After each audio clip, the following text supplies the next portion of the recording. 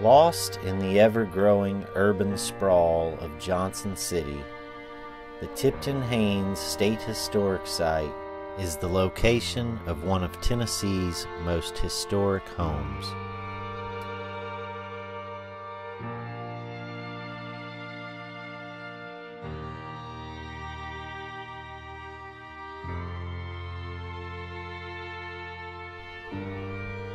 In 1783, Colonel John Tipton, a Revolutionary War veteran, purchased 100 acres of land in what was then Washington County, North Carolina.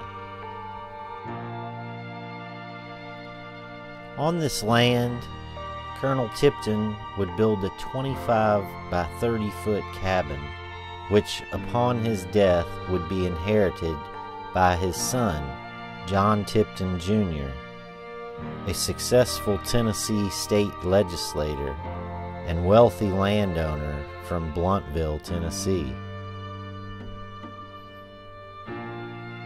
Tipton Jr. expanded his father's cabin in the 1820s, making it into a federal-style farmhouse. While attending the 19th General Assembly in Nashville, he died.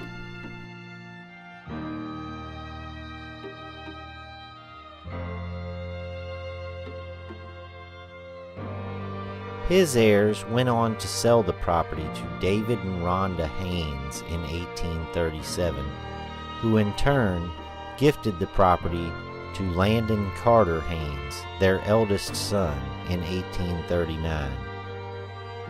Haynes is best known for being a Confederate senator, but he was also a state legislator, politician, farmer, newspaper editor, Methodist minister, and attorney. The law office he built on the property in 1857 is considered to be the oldest freestanding law office in this part of Tennessee, and the building reflects the Greek Revival style of architecture that was popular at the time.